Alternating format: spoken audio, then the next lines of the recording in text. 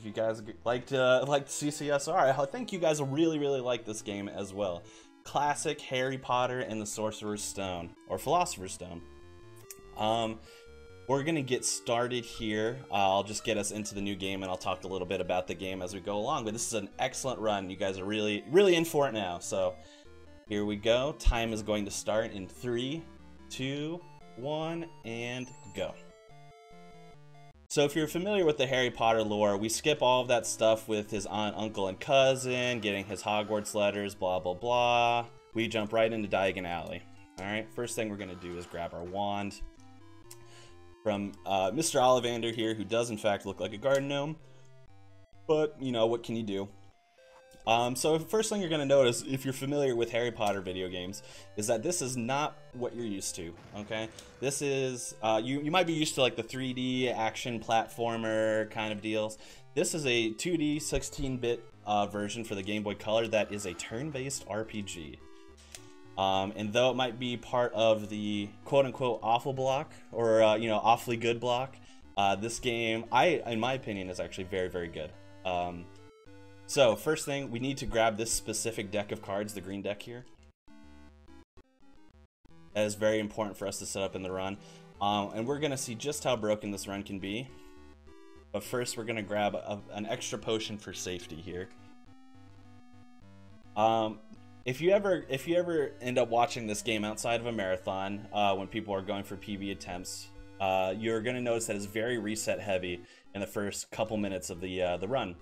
And that is because we set up a very important glitch needed for the entirety of the run. In the very first couple of minutes, we need very specific things to happen. We need to get to the boss fight, survive the boss fight in the Gringotts basement here, and then very crucial that we do not hit an encounter anywhere after that. So there's going to be a good amount of safety saves to try and help with that, but we're just going to have to hope a little bit of RNG's on our side, or else we're going to have to do some resets here just to get us on track. But now we are in Gringotts, getting ready to collect our money. We're going to try to avoid encounters here as best as we can. So you'll see me hesitate here, take little small steps as I wait for the encounters to kind of pop. So you might think that the benefit of this game is that you can see where the encounters are spawning, so it's probably easy to dodge them, right? Unfortunately, this game loves to snipe. So they'll put an encounter right in front of you, just like that. And there's not going to be too much you can do about it. You will see me try to pause a lot. Pausing does occasionally enable the game to reset the location of encounters on the map in front of you. So that is why when I pause and unpause, I'm very hopeful that the encounters will relocate, which happens sometimes and doesn't happen other times. So there's not much we can do about it. But this is the boss fight, so you notice I saved before. We do have 2 potions, so it does make it decently safe for us. However, like I said, it is crucial that we defeat the boss and then get 0 encounters after the boss. Those are the 2 very important things. And unfortunately, we cannot just save and quit after we defeat the boss to make that so. We actually have to, in one file, defeat the boss and get no encounters, because if we save and quit, it erases our last encounter data. So the game will no longer read that our last encounter was a victory against the boss, which is what we need. So that is why we save right before the boss. If we do, it doesn't look like we're going to die here, but if we did end up hitting an encounter, then we will have to reset and then defeat the boss again, and then hope for the best after that. Alright, so boss is defeated. We go up, talk to Hagrid, and go into our bank vault, which obviously we're loaded. We are Harry Potter. Absolutely loaded. We get our money.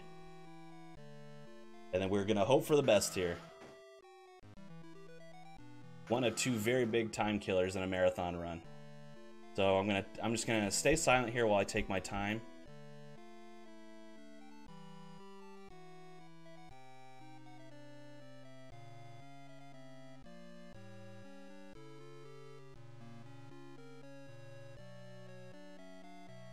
Okay, first screen done.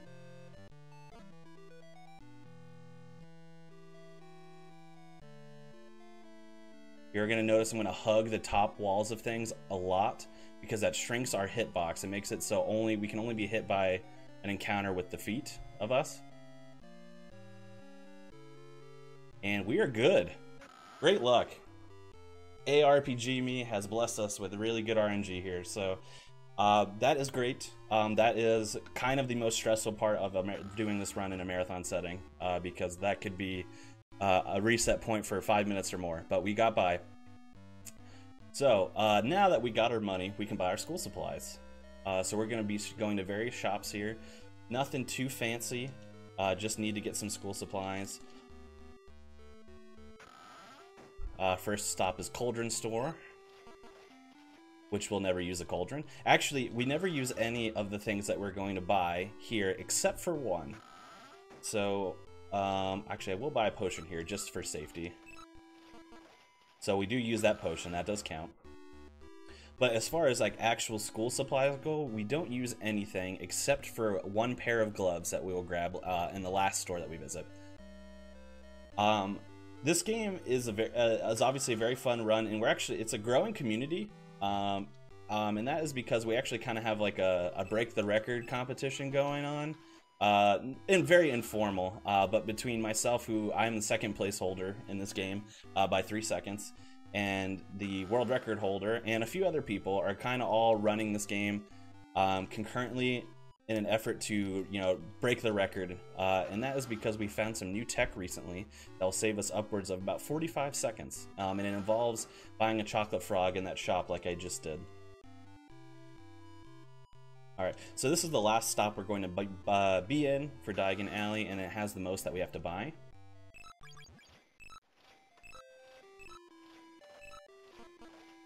And that's it, that's all the supplies we need.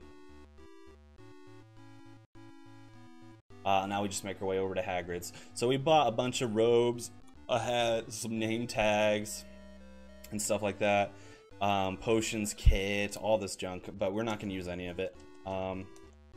And that is partially because of the glitch that we are still actively setting up here. So I had mentioned it's very important that we do not get an encounter after the boss fight, and that's because it helps us set up a glitch that we're going to complete here on the train.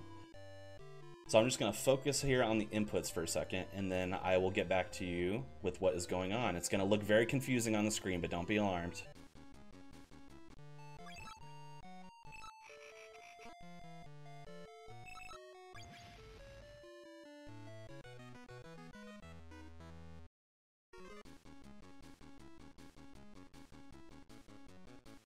Alright, so we are still in the middle of the glitch, but we just have to walk by and talk to some NPCs here in a very particular order. That is actually Neville.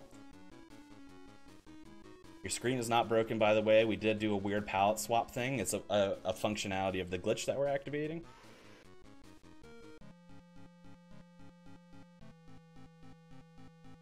Alright, so all those specific inputs did trigger actually 2 glitches. The first one, so what you saw when I went in my inventory, I went to the chocolate frog that I bought, and this was the new tech that we found just a couple weeks ago, and that glitch is called the infinite card glitch.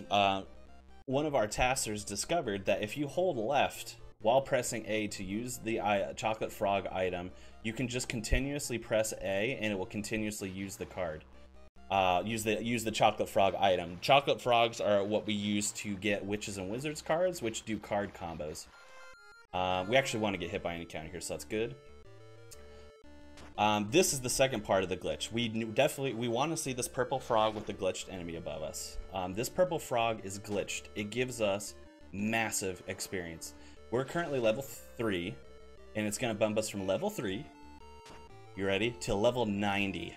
And then we're going to use a card combo duplication glitch to get the results of the fight again, so it takes us to level 99. So that is level cap within the first 10 minutes if you're keeping up.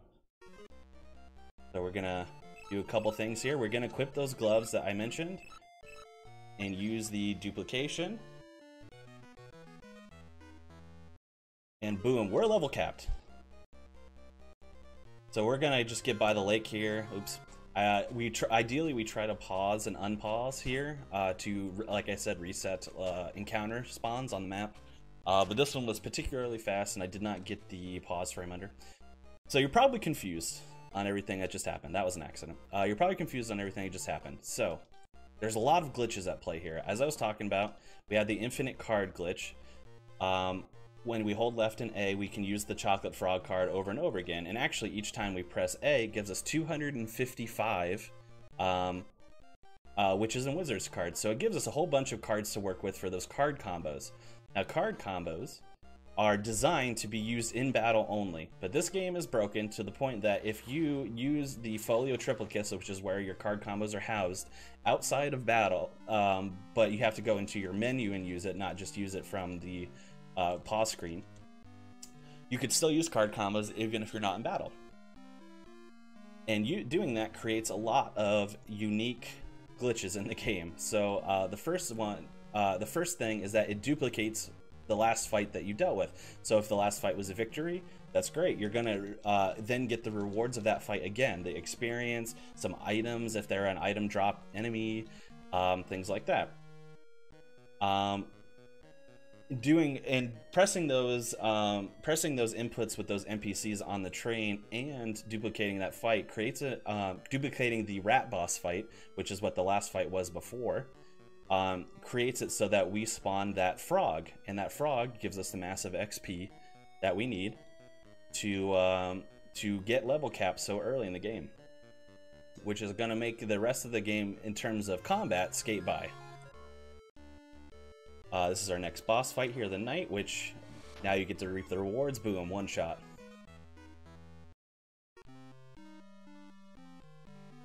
All right.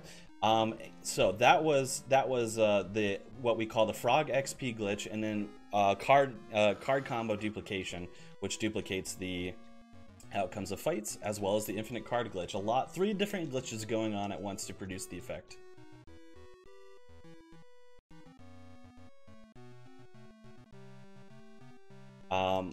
We're actually in a little cutscene here that takes some time, where we're going to go into the Great Hall, we're going to get sorted, go with our fellow Gryffindors, blah blah blah. So during this little segment, I'll just give a shout out to the Harry Potter handheld speedrunning Discord.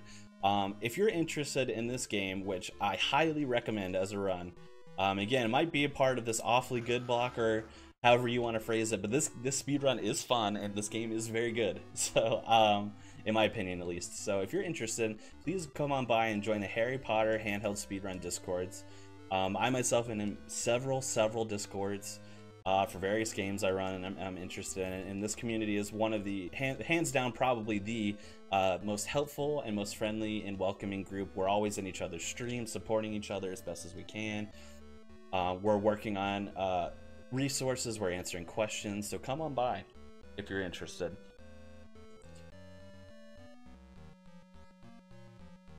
Feel free to DM me, or Twitter, on Twitch, on Discord, whatever it may be, if you're looking for the link for that. All right, so we're obviously sorted into Gryffindor. Especially if you know the Harry Potter lore, that's surprising to nobody. The only movement part that we are in control in this whole part is that we have to find the Gryffindor table. Like, it's particularly hard. It's in the same spot every time, so nothing complex there. Alright, and that ends the cutscene there. So what happens next in the game is basically we go through a mini gauntlet of all of our classes. We have to do each class once, basically. But first we have to actually get into Gryffindor Tower, which we're not given the password or anything like that, and we're not given the location either, so we just have to find it and also find the password.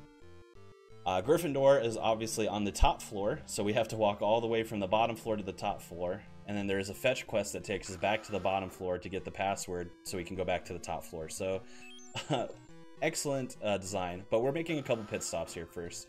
So on the first floor, we're going to go in that little side classroom and grab one of the herbs that we're going to need for our herbology class later on. This just makes it a little bit faster for us. Luckily, though, the castle is built in with shortcuts, so we're going to take a shortcut here, which takes us up to the 5th floor, and then we just got to walk up 2 flights to go to the 7th floor. Very convenient. Another pit stop here is going to be in this classroom to grab another herb. This classroom is notorious for just hitting you with an encounter, absolutely sniping you. So we're going to be careful as we can. But again, even as careful as you can be, you can't really help it with this game sometimes. You're going to get hit with an encounter. You might think that because you can see them, it is not so bad. But trust me, when you're competing for the record pretty much on a daily basis, as I am currently, you grow to hate every little encounter that you hit, and it just will snipe you, that's for sure. Alright, so basically, we went up to Gryffindor Tower. The fat lady, who's the portrait that guards the tower, said, hey, you need a password. We don't have the password, so we have to go on a little fetch quest here to get the password. The password is held by Nearly Headless Nick, the ghost of Gryffindor. And what he asks for, we haven't talked to him yet, but what he asks for is a school tie to help keep his head on. The school tie is only on this very base floor, and it only spawns after you talk to the fat lady. So you come to the statue to grab it, and then we have to walk back up. Luckily, like I said, we got these shortcuts that make it a little bit faster for us, but it is a little bit obnoxious of a fetch quest. You'll notice through the run, as I'm doing these various little glitches and stuff like that, that this game is very broken. However, we're still actively working on it. This game's story progression code is solid. We cannot find ways to skip around it to create kind of like an ace route or something like that to really break it down. There are wrong warps that we have discovered, but the problem is that you'll warp there and it won't progress the story. So you would still have to go through everything normal. Alright, so we talked to Nearly Headless Nick, gave him the tie. He gives us the password to Gryffindor, and we are on our way.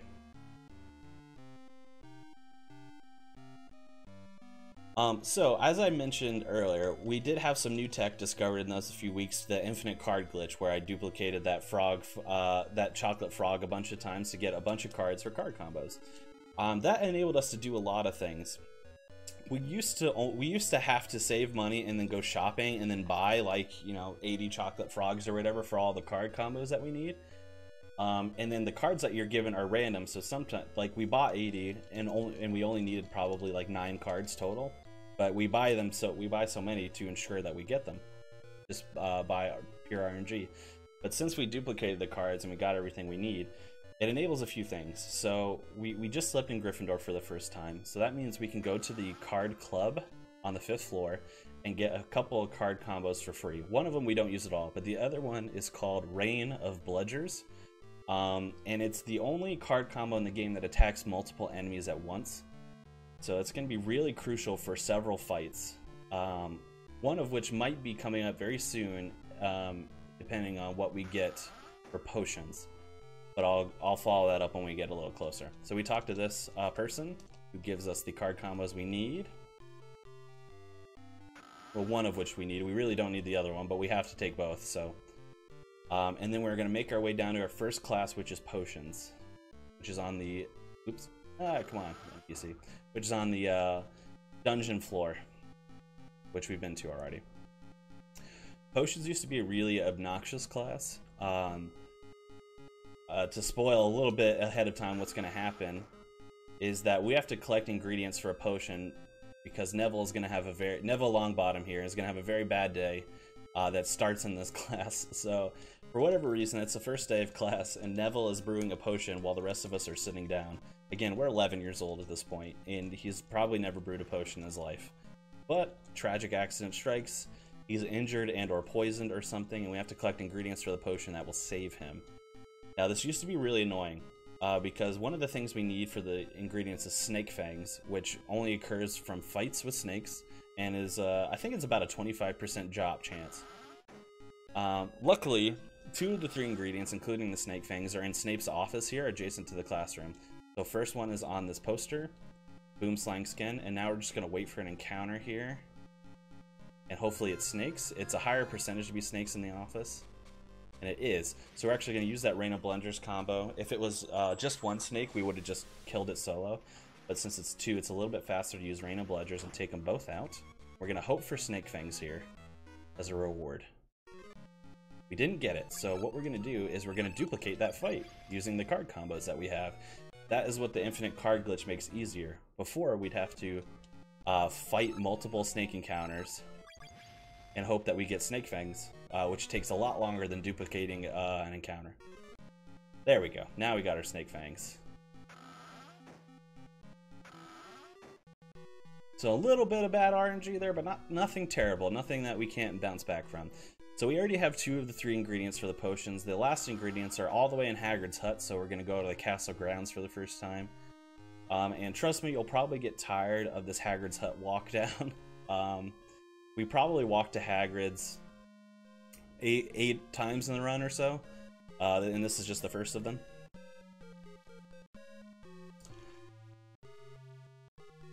So he basically tells us where to find all the ingredients, which we already have 2 out of 3. But the third one, the beetle's eyes, are in his garden here. So there's one here, and even though it says we need beetle's eyes and it should be plural, we do have to collect 2 still.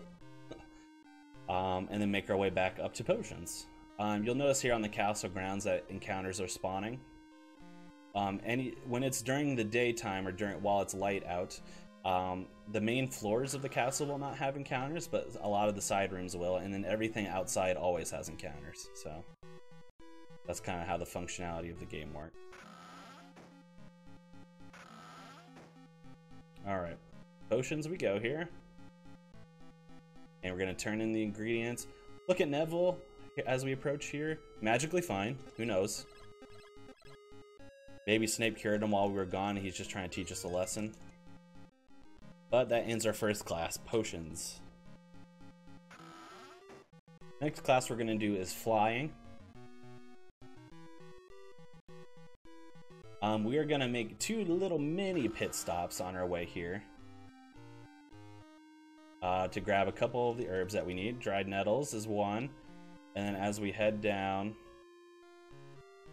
we're also going to grab Dittany. And notice here, so Harry's animation of his legs has stopped working. So we call that swag Harry, or gliding, basically. It does absolutely nothing besides look cool.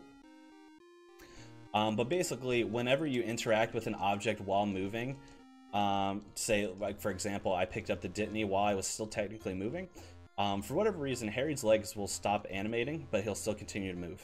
So just a little swag tech for you there. Again, Neville's bad day here. He just broke his wrist. Poor kid. But if you're familiar with the lore of the story, he drops a Remember All. Draco Malfoy, who's a jerk, picks it up and takes it. And this is going to enter us into a side-scroller, where we have to chase him. I'm actually going to focus a little bit here as to not hit tons of bushes in the trees here. So, just 1 second.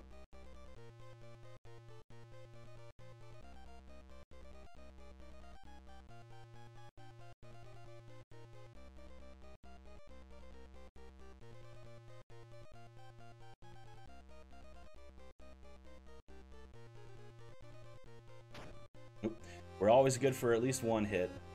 Usually it's a lot more, to be honest. So this is actually a really good flight. One bush is good. I've seen it go, even top level runners like myself or others will get hit with 10 bushes sometimes.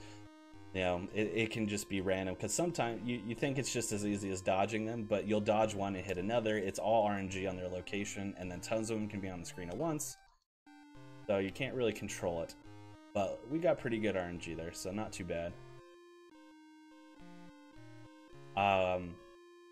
So that is the end of flying, obviously. We are going to head on over to herbology here at one last pit stop to pick up another herb. If you haven't gathered already, what herbology is going to have us do is collect herbs. And we're given a little herb book to fill out with the herbs we collected. And we actually have every herb we need besides one already. But the last one doesn't spawn until after you've entered the class. So we're going to grab it after, which is the Mandrake root.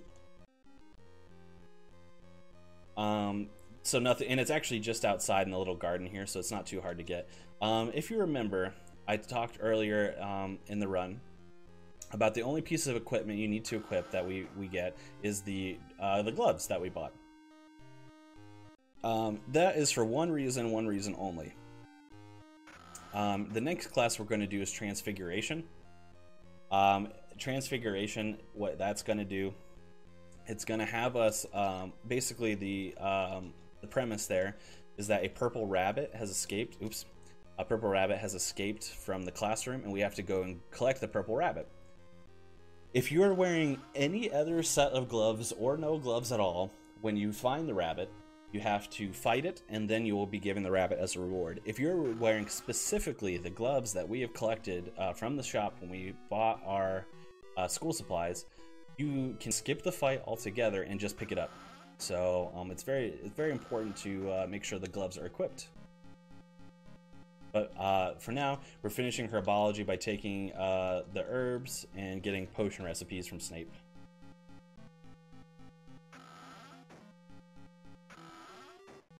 And then we're going to head to Transfiguration. So we're still going through the classes. We have 4 left. But as you see, they move relatively quickly. Nothing too crazy.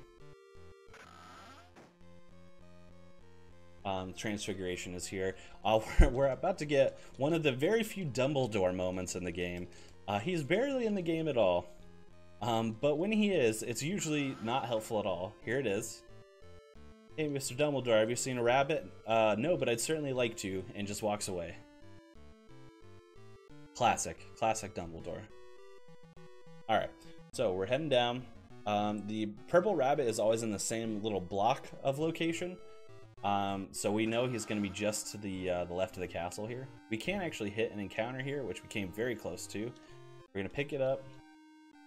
And actually, I'm going to walk down and around just for safety. Every encounter we hit wastes about 7 seconds. And the one thing that's really weird about this game is despite being the level cap, level 99, there are plenty of things that still outspeed you in this game. So that can make running away difficult. So we try to avoid encounters as much as we can, not only because it wastes 7 seconds on roughly on default, but then it can be even longer if we can't run away, you know, the first or second time. But Transfiguration is over, and now is the worst class, in my opinion, which is Charms. Charms is a memory game that we're going to be dealing with. If you remember in the movie, first Charms lesson that we see is learning Wingardium Leviosa, which is what we're going to do here. We do Wingardium Leviosa in this game by doing a long and unnecessary memory game with Flitwick. And you'll see, so I'm just going to focus and make sure I don't mess it up.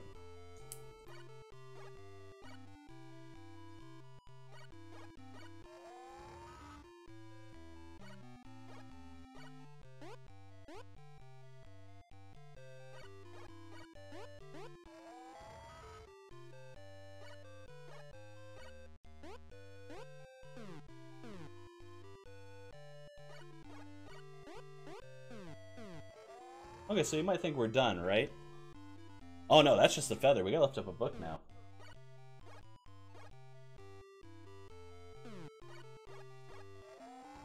This one has 3 phases as well.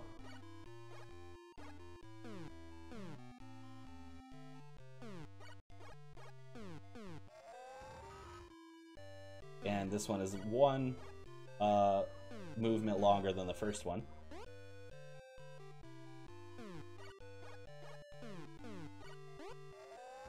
Oh, you think we're good, right? We got a book. That's pretty good, right? No, we got to do a stool now.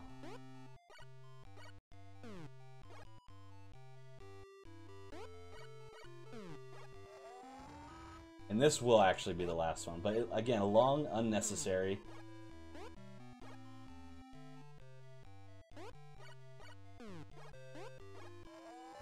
The last one here.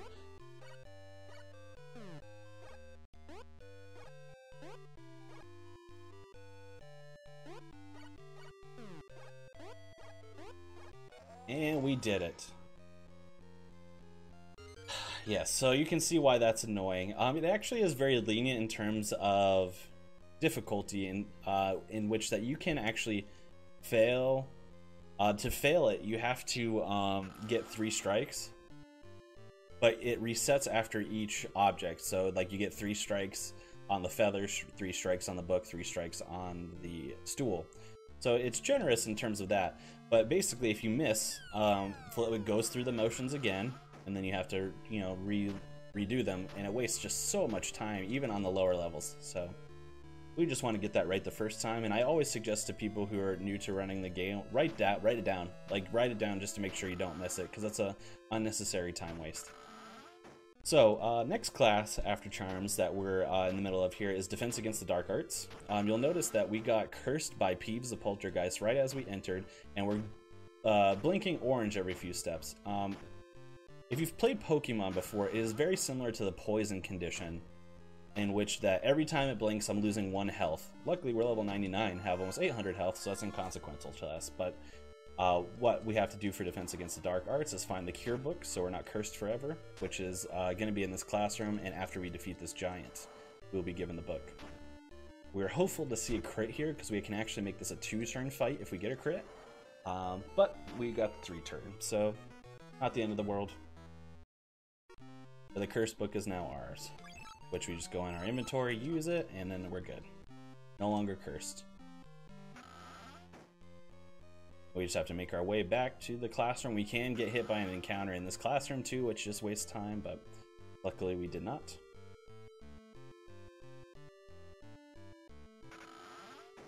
And we just make our way back to the classroom using these shortcuts that we've utilized in the past. Dumbledore Moment 2 is here. Hey Harry, you feeling better? Yeah, Dumbledore, I found the Cure Book. Wow, we should really put that in the library. That's the conversation. And Defense Against the Dark Arts is over.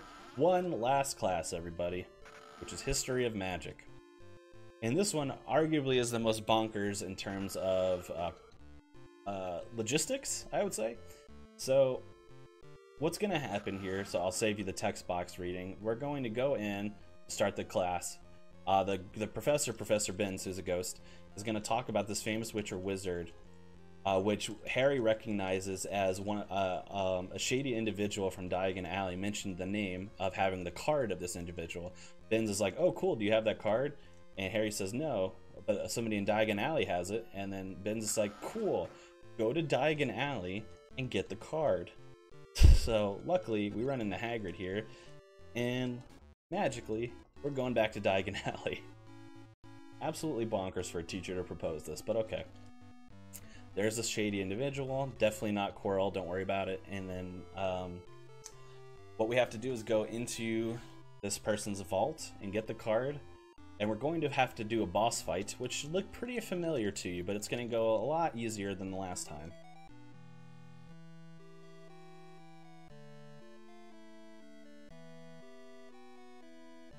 So this is, and luckily we do not have to go really anywhere in the vault. It's not in this iteration of Gringotts is nowhere near as dangerous. Here's the boss fight, and wow, it is the rat boss. But it's going to go much differently this time. We're going to use Rain of Bludgers, which will make this a 2-turn fight, or in a very rare stance, a 1-turn fight if we crit on the big guy and it does enough damage. Let's see. Nope. But a 2-turn fight nonetheless. A lot faster.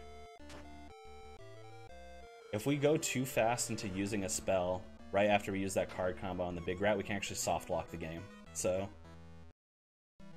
there we are. That's the boss defeated. We got the card. Now all we got to do is make a quick exit here. You can get hit by an encounter in that little part of the Gringotts hallway, or even the Bank Vault as well, but luckily we've dodged it. Let's see if we can get a little bit of swag here. Nope, we didn't get it, but that's okay. During this cutscene, oh, we did get it actually. Cool. For whatever reason, if you start talking to the shady individual while you're walking, in the interim moments between text boxes, Harry will continue to move. We're not designed to move that way, and we actually go through walls a little bit, but it's just for swag. It doesn't do anything in terms of skips. And voila, that is our class schedule complete.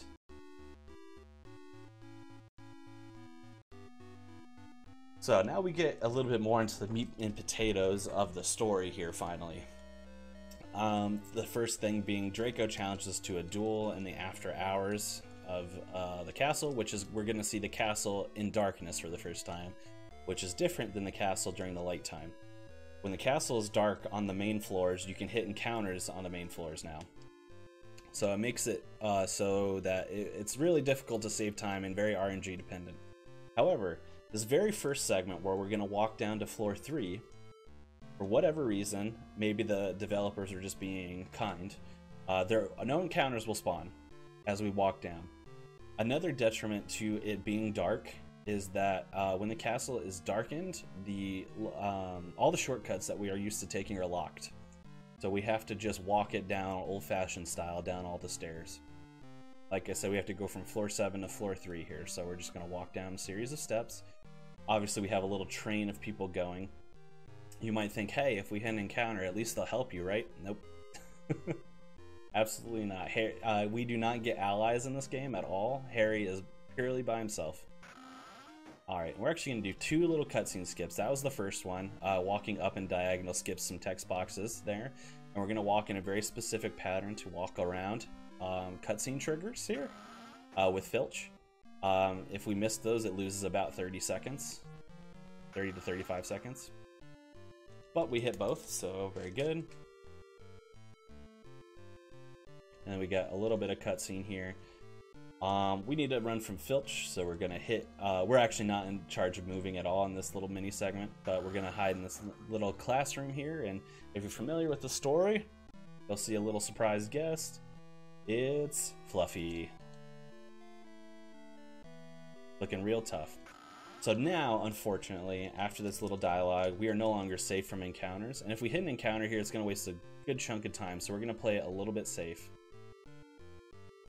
as we walk back up, because we really don't want to hit an encounter, but if we do, it's not the end of the world.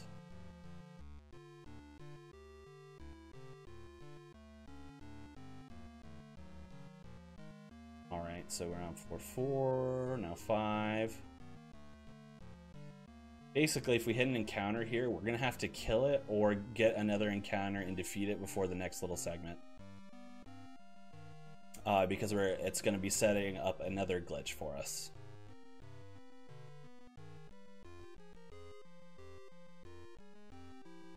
Luckily, I think we're home free. We are. We're good. So if you're familiar with, again, with the lore of the story, what's coming up next is the Halloween segment here. So what that is that a troll is let loose in the castle, originally in the dungeon, but then it chases it into the girls' bathroom where Hermione will be. And basically, we're actually going to skip that whole fight and hopefully a cutscene before it as well.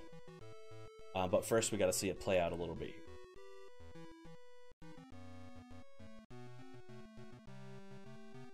Just a little mini cutscene where Ron is a jerk. Hermione goes and cries in the bathroom, sets up, you know, that the troll then goes in the bathroom, which is why we have to go and rescue her. First, we just got to talk to this random NPC to progress the story. So 2 skips here coming up. First is what we call Snape skip. There is a cutscene with Snape and the troll, but it's mainly Snape. That if we pause on a specific portion of the land right on the trigger, basically, of the cutscene, we can skip it all together, which saves about 20 seconds if we can get it. So let's see.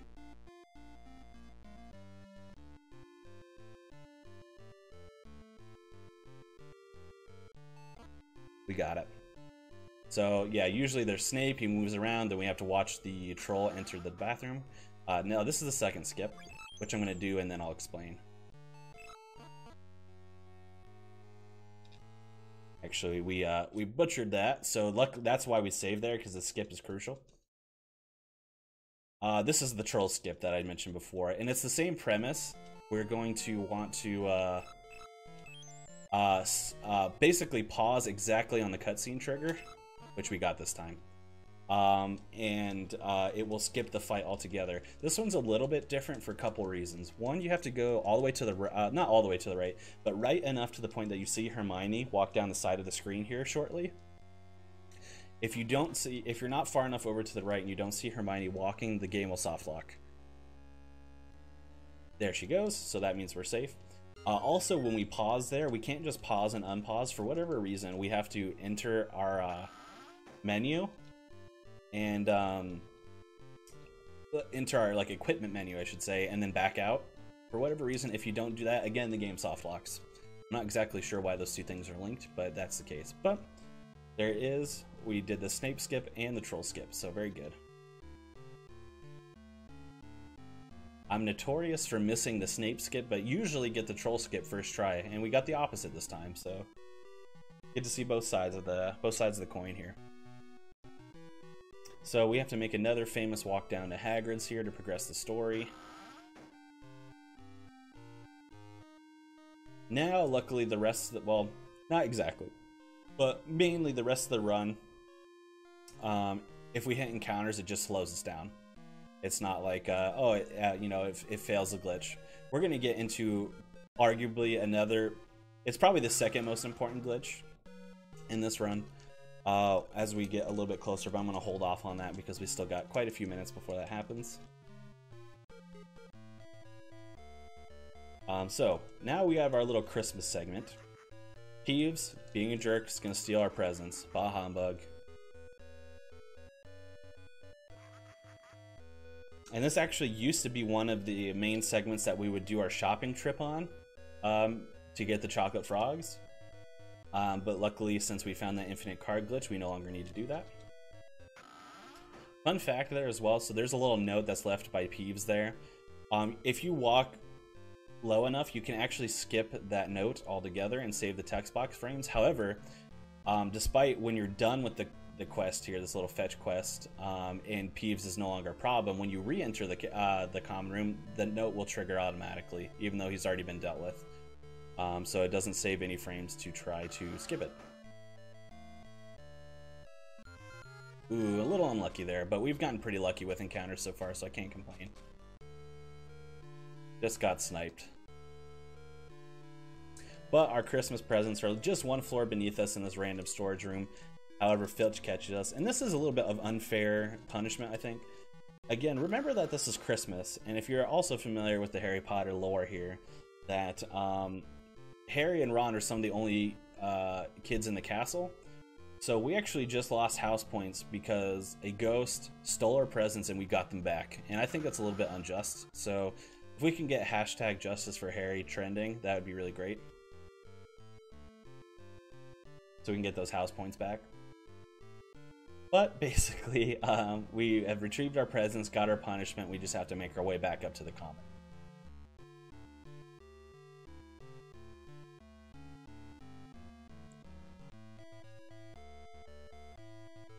Again, as broken as this game can be with glitches and skips and stuff and all that, the story progression code is rock solid that we've seen so far. So unfortunately, these little mini fetch quests and annoying cutscenes and stuff like that we can't avoid, we don't have a choice but to play them right now. This is another long-ish cutscene where we just open our presents and get some stuff.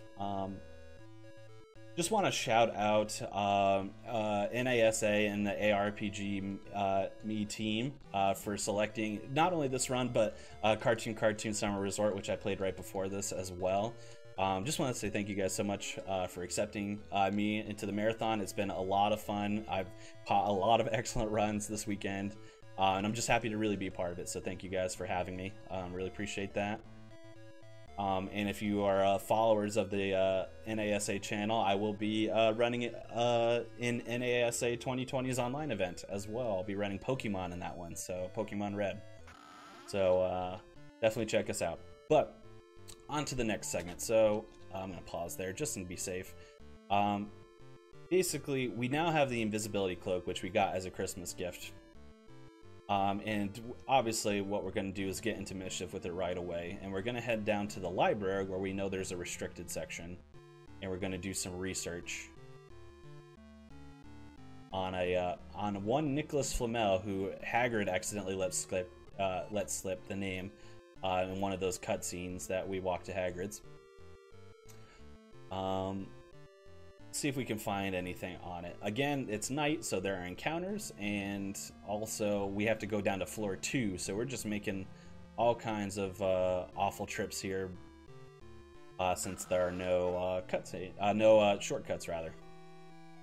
So we're actually gonna hit 2 little scenes here. So we are gonna trigger the cutscene here in a second, but first we're actually gonna grab a spell, Petrificus Totalis, which will be very important for the end game. We won't see it for quite a while, so then we just have to hit a trigger to sound the alarm to progress the story here. If you walk too close to the librarian right there and like bump into her, you will have to restart this segment from Gryffindor Tower all over again. So it's a real waste of time. We also cannot go right back to Gryffindor Tower because Filch is going to be guarding the stairs at one point. So if you went down, not yet on the next floor, if you went down to try to go up to the stairs again and bumped into Filch, same thing. You'll have to restart this segment all over again from Gryffindor Tower. But first, since I know Filch is going to be there, we have to trigger a cutscene that's in this hallway.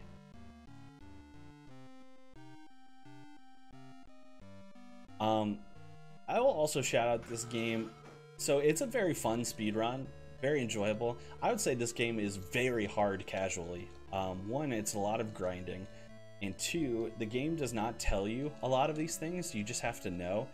Like, for example, if Filch is blocking the stairs, like I said, I would not have known otherwise to just randomly come in this hallway and figure it out. That we have to find the Mirror of Erised and progress the story that way. I'm gonna go around just to be safe. But, you know, alas, since I've played this game once or twice, I know that's what we have to do. So we go in that hallway, we find the Mirror of Erised, which that cutscene triggers Filch leaving the stairs and Snape being off patrol. And we get to go back up into Gryffindor Tower relatively uninhibited, actually. Just that one encounter in the hallway when we were getting our Christmas presents, but otherwise good. And we just have to go back to sleep. Alright, so this next segment is dealing with Norbert, which is a dragon that Hagrid hatches from an egg. And this is a really Hagrid focused part of the run, so as you can imagine, we're making a lot of trips down to Hagrid's. In this Norbert segment, it's 3 trips alone to Hagrid's, so it's pretty obnoxious.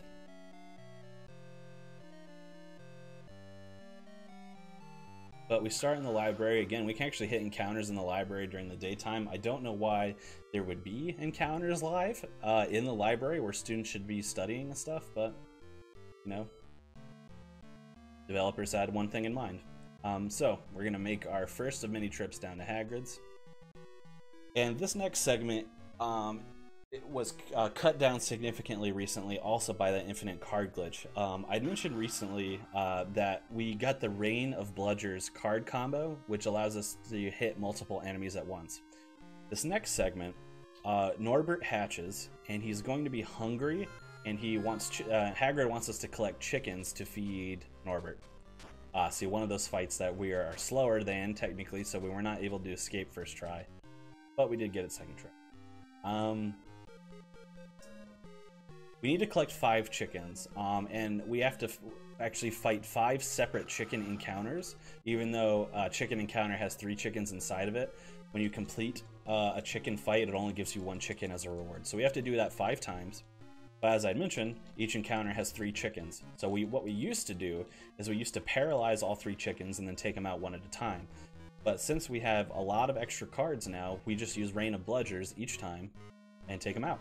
And it saved off probably a good 25 to 30 seconds in this part alone. So it saved us a good chunk of time. Makes it worth going a little bit out of our way to grab the card combos. And it's not even that out of the way, so not too bad. We're actually going to save here. The reason why I save is for some reason we're spawning basically right where the chickens spawn, like we saved there. For some reason, I'm thinking it's based on, you know, we click it too fast, we catch a chicken too fast from when it spawns. Sometimes the game will crash in between. So we're going to save there just for safety. But that is our first chicken encounter. And like I said, we're basically standing right where they spawn. So as soon as we get back into the overworld, we just click A and then we have our second chicken. And I'll save every 2 chickens just to be safe. This will be our second one. But yeah, as you see, Rain of Bludgers is very fast, takes them out one at a time. And basically it turns each fight into a 2-turn fight when it used to be a 5-turn fight. So definitely saves us some time.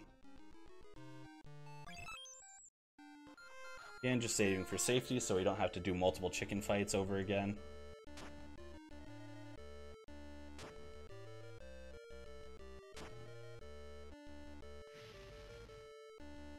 Rain of Bludders again. Yeah, this is another kind of longish, annoying segment, but we do have to do it. At least this one has some combat into it as opposed to just walking or cutscenes, so it's a little bit more entertaining to look at. But another thing that used to happen, by the way, with this is that since we use spells and stuff like that, we actually have a chance to miss. So we could paralyze the chickens and then miss with the spell, and then that just adds another turn. And you know, doing it 5 times, there's a good chance you'll miss at least once. But whenever you use the card combo cannot miss. So you can only hit or crit. And you'll know that it's a crit because the numbers will be orange. They were all white there, so there were no crits.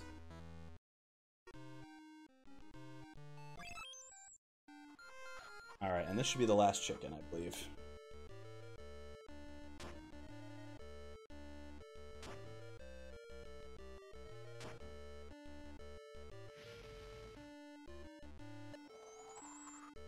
You just, you know, this is one of those rare occasions where killing the animal saves the frames, so.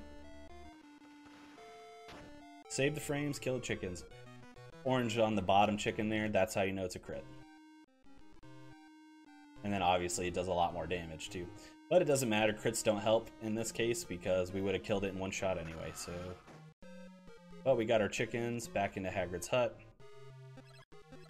Give up the chickens, and that is part 1 of 3 for Norbert. The longer of the parts, thankfully, so.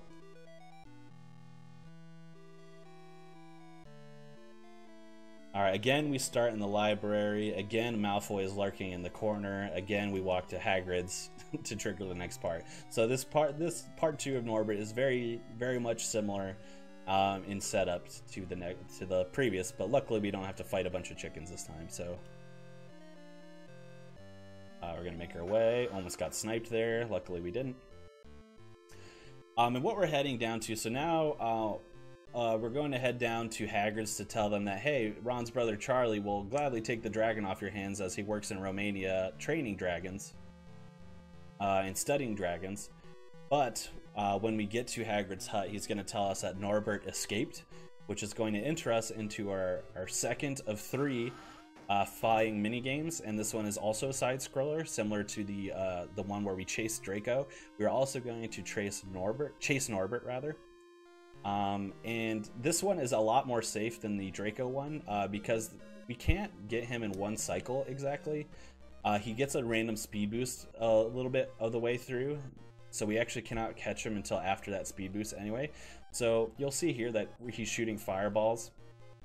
We can actually get hit by up to 3 fireballs and not lose time at all, so it's very generous. I hit one there, but we still haven't lost time.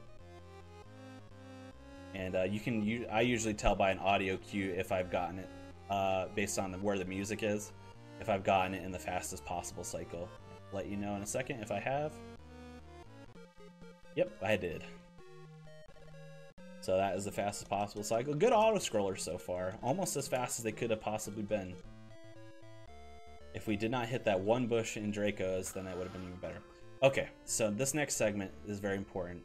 The last of the Norbert segments, Harry and Hermione are under the invisibility cloak, and we have to make our way down to Hagrid's. This is the longest walk in the castle, where we have to walk every floor. We can't avoid it and do shortcuts. And obviously encounters are running rampant, so we don't want to hit them because it's just going to add time. But I'll take this time while we're making our way down to explain the glitch that we're going to do next, which is very important to good chunky time saves in this run. But it is heavily RNG dependent. So this glitch that we're going to perform next is called lighting. I've alluded to it in the run throughout so far, that when the castle is dark, obviously encounters can pop on the main floor. The lighting glitch, what we do is when we're in Hagrid's hut, we're going to pick up the Norbert crate, because what we have to do is deliver Norbert to the 7th floor astronomy tower for Charlie to collect, and then we'll be good to go. So what we're going to do is we're going to pick up the Norbert crate, we're going to save and quit, because that will remove any backlog data of past encounters. And what we're going to do is we're going to immediately reload, go into our card combos, and utilize a card combo. Now, like I said, usually when it does that, it duplicates your last previous fight. But when we save and quit, it does not have another encounter to read. So it's actually going to have Harry fight 3 versions of himself. If we get lucky, which is about a 25% chance, Harry will attack himself, which will cause a death warp. Which will warp us immediately from Hagrid's hut to the 4th floor of the castle, saving a bunch of time. So I'm going to save and quit here, reset.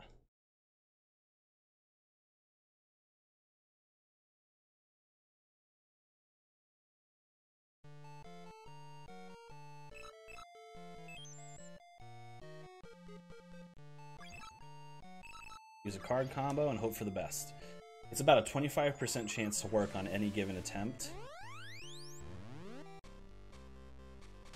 And we got it. Terrific.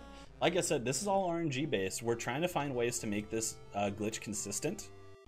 But we can't, if we don't get lucky there, one of the 3 Harrys in front of us will attack forward and it will cause the game to soft lock, and then we just have to reset and try again and hope for the best. Luckily we got it first try there. So that death warps us to the 4th floor of the hospital wing, but as you can see as well, the castle is illuminated, and that is because when we activate the glitch, it takes the scenery from where you warped from. So if you noticed, Hagrid's hut, even though it was dark, was illuminated. So that helps us in the way that now there are no encounters on the floor. We hug the wall there and are a little bit careful because there is a cutscene that triggers with Malfoy and McGonagall, but if we hug the corner, we can skip it. So that saved us about 9 seconds. Oh, geez. I didn't get a chance to say it yet, but one crucial thing is, if we can, as much as possible, because like I said, it's about a 25% chance to work on any given attempt. We do have to do this quote-unquote lighting glitch 3 times to do these death warps for optimal time save. If we can avoid it, we try our very best to not hit any encounters there, because if we don't hit any encounters, we don't have to reset up the glitch, because it will read as our last encounter as a defeat, so it will automatically death warp us anyway. But however, that hallway, the Astronomy Tower hallway, is incredibly narrow, and it is very, very hard to not hit an encounter in that hallway. Very difficult. Not to mention, the next segment that we're going to incur, as you can see, our house points draining away because of our punishment, is that we're going to have detention in the Forbidden Forest. And the Forbidden Forest is also full of narrow pathways, and it's a long segment where we would have to try our best to avoid hitting encounters. If we could get it encounterless, then we will walk back into Hagrid's right after the Forbidden Forest, and do the card combo glitch again, and we will death warp immediately. Now, however, since we hit an encounter in the Astronomy Tower hallway, what we're going to have to do is walk into Hagrid's after detention and attempt to set the glitch up again by saving and quitting and then reloading. So hopefully we get it, because again, it saves the most time if it happens, but if we don't, then we'll try it. Probably it's worth trying probably like 3 to 4 times. Elsewise we'll just have to do the Walk of Shame, which is doing the actual walk from Hagrid's all the way up to the top floor again. But again, notice that it's actually nighttime right now. It's outside in the castle grounds, it's supposed to be dark because we're going to detention in the Forbidden Forest, and the Forbidden Forest is at night, this detention segment. But because we activated the lighting glitch, as you can see why we call it lighting now, it is daytime. It doesn't help for the grounds, unfortunately, because the grounds will have encounters no matter what time of day, but it does help with the castle floors. Unfortunately, we're going to lose it, the lighting portion rather, as soon as we enter the forest, because the game does not have code in which the forest is illuminated during the day at all. So as soon as we enter the forest, it's going to be night again, and that's just, the game will just be reading it as nighttime. Nothing we can really do about it. Alright, first thing we're going to do is at this tree, we're going to pick up a Grand Pepper Up potion, which heals our magic. One unfortunate downside to being level capped so early is that we never level up in the game, and obviously leveling up would recharge our health and magic points. So because we don't ever level up and get that free recharge, we do grab 2 potions. One is not until very late in the game, to just make it a little bit safer for us, and guarantee that we don't die or run out of magic at the last fights with Voldemort. But here we are in the Forbidden Forest. As you can see, there are some narrow passageways here. So if we hadn't hit that encounter in the Astronomy Tower, I would be doing everything in my power to avoid hitting a encounter in the forest as well. Now granted, it is much less narrow than it is in the Astronomy Tower, but it is still very hard. And like I said, you could be as careful as you want, but sometimes you will just get sniped and there's nothing you can do about it. You could pause after every step, but occasionally a counter will just spawn on you and there's not really anything you can do about it. Again, we're going to hug the top parts of walls as much as we can to shrink our text box, or not our text box, our hitbox rather. And we're just following a very particular pattern to get through the forest as fast as we can. You'll notice a lot of times as well, as much as I can, I'm moving diagonally, just because moving diagonally is faster than moving straight up and down. Kind of just, you know, that's just like common sense, you know, diagonal, just straight line is the fastest path to any given point, and sometimes those points are at a diagonal, so it's faster to move diagonally than it is to move, you know, up and right, for example. But there's various little cutscene triggers here. This is a particularly hard map to avoid encounters in, but we take a particular path to simplify it a little bit in terms of making it less risky. I'm actually going to wait here for a second for an encounter. There we go. Because this is a very narrow path. And we still hit that one anyway, but that's okay. One thing that's unfortunate that you might not get to see in the run because it hasn't happened. So that last encounter had a giant, which we have fought before, but also had a turtle. One thing that's funny in this game is the turtles attack with fire, which is obviously weird by default because turtles are water creatures, but they don't shoot fire out of their face, they shoot fire out of their butts. They fart fire on you. That's how they attack you. Also, ironically, turtles are faster than you, so we could have not gotten out of that fight fastly. And that animation where they shoot fire at you from their butts is very slow. So it's unfortunate all around with turtles.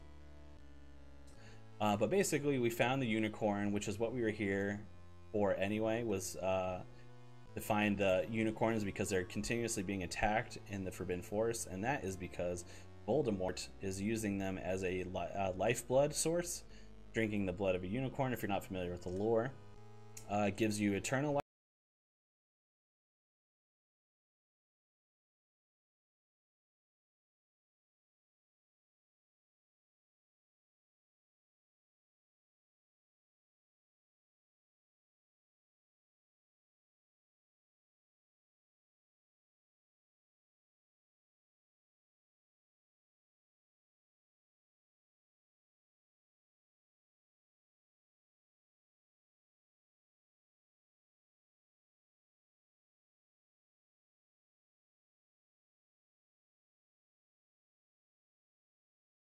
We got lucky there. We're almost out. Relatively unscathed, only 2 encounters is not terrible. If I hadn't hit an encounter there, I probably would have tried to play it a little bit more safe, you know, a little bit more pausing and waiting for encounters to spawn before I moved, but since we had already hit an encounter anyway, it wasn't really worth saving. There are also plenty of times that I've gotten out of the forest without encounters and then hit an encounter immediately there, just outside of Hagrid's hut. So save and quit inside Hagrid's hut again if it wants to reset. Finally did. And we're gonna hope for the best here.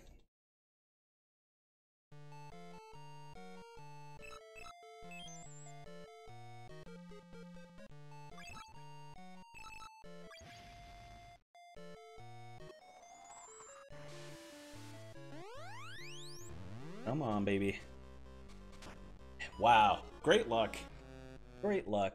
Like I said, it's about a 25% chance for that to work, and the reason why we know it's 25% chance is so, like I mentioned, we're fighting 3 Harrys there.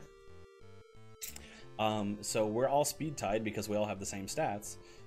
So there is a 1 in 4 chance that we will outspeed the other Harrys and get to go first. So luckily, usually that can be a very reset heavy point, or if we don't get lighting there, then we usually just reset the run because it's just not going to go well for us.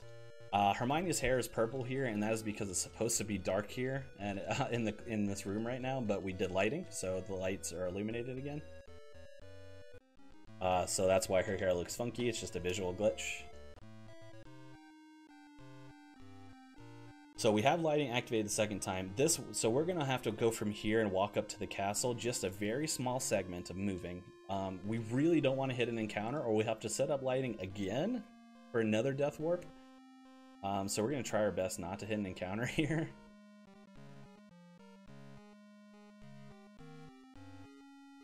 I think we're gonna be okay. Terrific. Okay, good. So now that's the only point in this small mini segment where we could have hit an encounter and ruined lighting, so we're safe. We don't have to save and quit now. We can just use a card combo and it will duplicate, so that's really good. But this is the end game. We now know all the information we need to know. We assume that Snape is going to enter the chamber where the Sorcerer's Stone is being kept. The Sorcerer's Stone, again, if you're not familiar with the lore, I'm a big Harry Potter fan, so I always like talking about the lore. If you're not familiar with the lore, the Sorcerer's Stone is used to make the Elixir of Life, which gives the person eternal life, uncursed this time, as opposed to Unicorn Blood. So obviously Voldemort is after that, so he can come back to life and terrorize us all again. The Sorcerer's Stone is in the castle, where that Fluffy is guarding, and we're entering the gauntlet where we have to go through all the challenges in order to get to the Sorcerer's Stone coming up.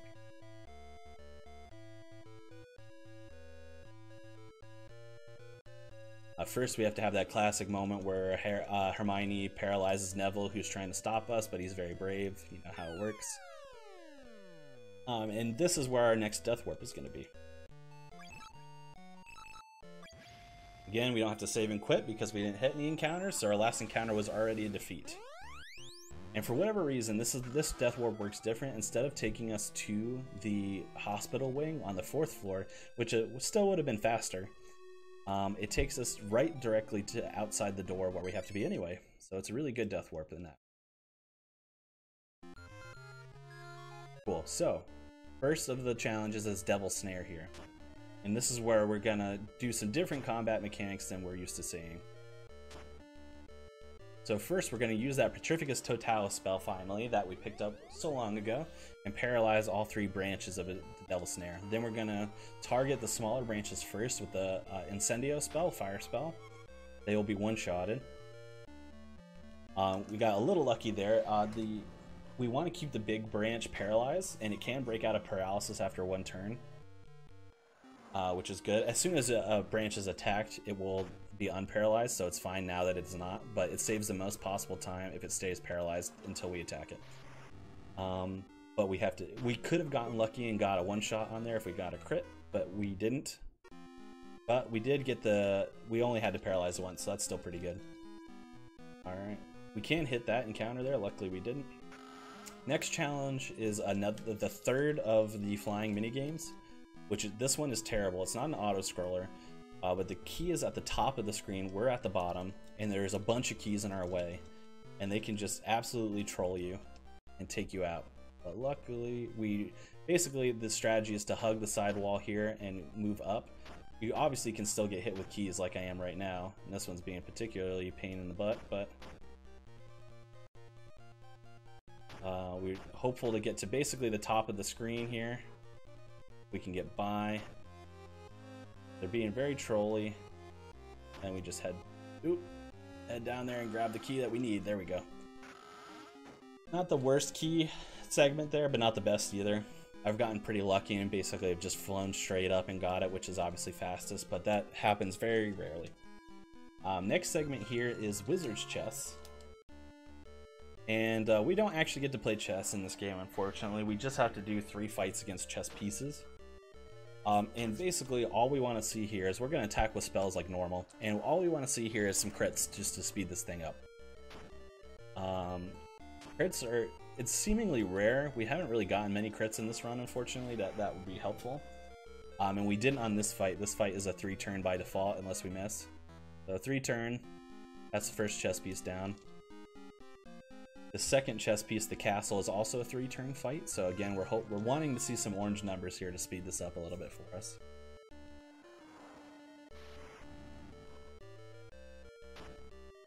Yeah, nope, not yet. Incendio again. Hopefully we get a crit. Nah, okay.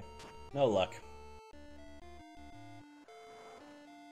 The next fight, which is against the king, I believe it's a king. King chess piece there. Is a 5 to 6 turn fight normally. Which can be as little as like a 3-turn fight if we get a couple crits, but we haven't been lucky so far, so let's see if we're lucky now.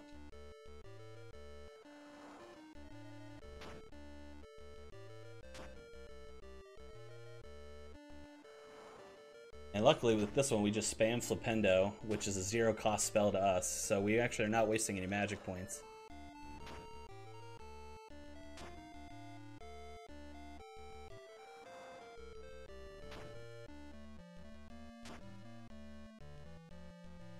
And it looks like we're not, yeah, we didn't get lucky. We did get the 5-turn instead of the 6-turn, so that does help. But not particularly lucky, unfortunately.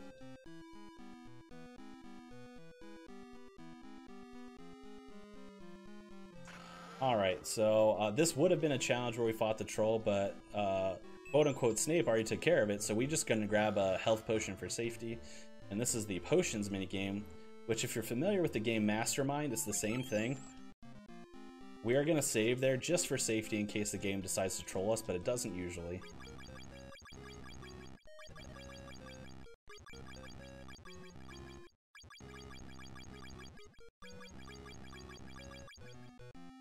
Not too bad. If we stay on one side of the screen, I count that as a success, so that's pretty good. And we're actually in the last 2 fights of the game, believe it or not. Which are going to be, oh, surprise, it's Quirrell, not Snape, as the bad guy. So we're going to fight Quirrell, and we're going to fight Voldemort. And the fights are structured very much the same, and we're going to be using a glitch to make these fights as fast as possible. The glitch is called the enemy attack skip. So we're going to set both of these fights up in the same way. Enemy attack skip, basically, after we use an item or the flee option in the game, if we press A before the turn, we skip the enemy's turn. So first we're going to paralyze Quirrell, and then we're going to use Mucus ad nauseum, which is a poison spell. Luckily, when you use a poison spell, it does not necessarily break the enemy out of paralysis, and we're going to use the poison spell 3 times because it does stack. Now we're going to use, we'll use a Grand just for safety, and then we're going to enemy attack skip. Basically, as long as we keep pressing A in between, the game is still trying to take Quirrell's turn, but it keeps trying and failing. So what happens is that poison damage that we've incurred keeps dealing damage. So now we basically will just spam enemy attack skip, and as long as we can. Unfortunately, when they break out of paralysis, it becomes increasingly more difficult because we get a little bit more lag while they're moving as opposed to when they're not moving. So the frames become tighter. But we do the same thing with Voldemort. Unfortunately, he broke out early, so we're going to paralyze again.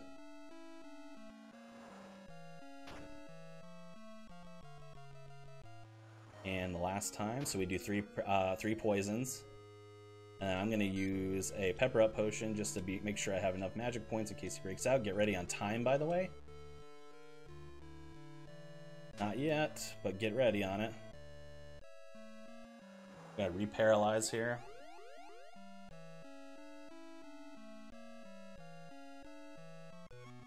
And here it comes. Time. Not too bad at all. A 113.53. We got some good RNG in this run. Like I said during the run, those lighting glitches we could have reset 4 or 5 times and waste a bunch of time. Before I go back to that fun fact in this game, so we're counting our house points here, And this game is unique in the fact that there is a small chance that Gryffindor does not win the House Cup despite everything. The only time that we would not have won the House Cup is if we had failed that Malfoy cutscene skip I talked about before we entered the Astronomy Tower. If we had failed that, what happens is McGonagall catches Malfoy trying to catch us and takes points away from Slytherin. And that basically triggers more RNG elements in the points, which would cause potentially another house to win. So if we had failed that skip, then that. But yeah, we got some good RNG in this round. I'm pretty happy with a 113. Again, just want to shout out the ARPGME team for accepting this game into the marathon. It's an excellent game. If you would love to speedrun it, which I definitely suggest, we're a growing community, getting more and more people every day. The Harry Potter handheld speedrun Discord is where you're going to want to start. You can find it on the speedrun.com page for this game, or you can reach out to me and I'd be happy to provide you the link. You can reach out to me, via Discord, KonceptioN2, or you can reach out to me via Twitch, twitch.tv/KonceptioN2. You can whisper me if you see me live. Feel free to reach out to me if you have questions. I'm a wonderful resource. I'm more than happy to help. So thank you all so much for being here. Thank you for hanging out with us during these last 2 games, and enjoy the rest of the marathon. Stick around. We got some great stuff coming up. Thank you so much. And thanks to you.